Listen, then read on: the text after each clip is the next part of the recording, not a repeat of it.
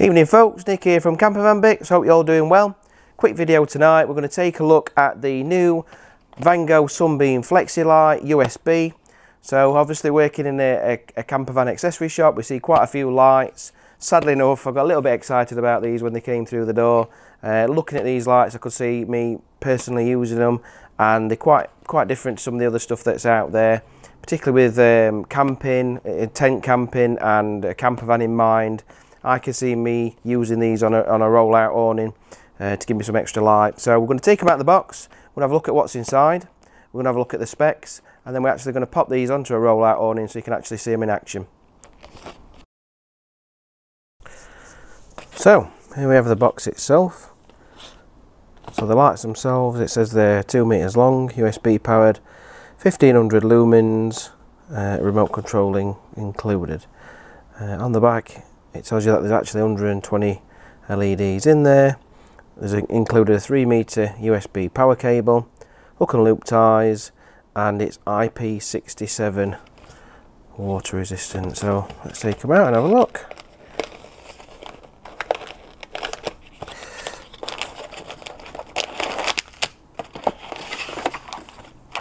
So this is what we get in the box.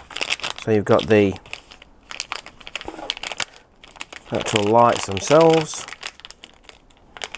I've got some of these at home, some cheaper ones, and we'll see how they go. Oh yeah, much better quality.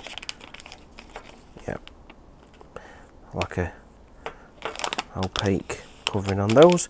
Okay, so that's the lights themselves. Here are the hook and loop fastenings. Again, this is where you can, becomes to be quite versatile, this one. You've got a buckle on one end and hook and loop tape on the other. That's those. The instructions, and then we've got the actual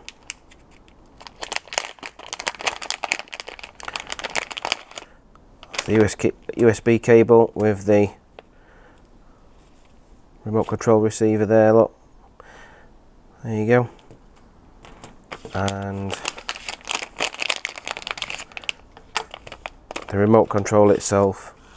If you have a look at that, you've got power on and off, brightness up and down slowly, and then quick brightness buttons there from 10 to 100%. In the bottom of the remote control, you've got this little battery saving tab there, look. So obviously you need to take that out before you use them. Before we pop this on, and again, this is why I got a little bit excited about these lights when they first came through the door. So most folks nowadays have got just a little USB power pack knocking about. There we go. So obviously you can recharge this in the daytime, put your lights wherever you want to put them, come out at the night time, pop this on, and away you go. Just have a look at the remote control. There you go. Brightness. Dim that down. Automatic. There you go. And then 10%, 20, 40, 60, 80, and 100. Cool. Right, let's take these. We'll pop them on a roll-out awning and see what they look like.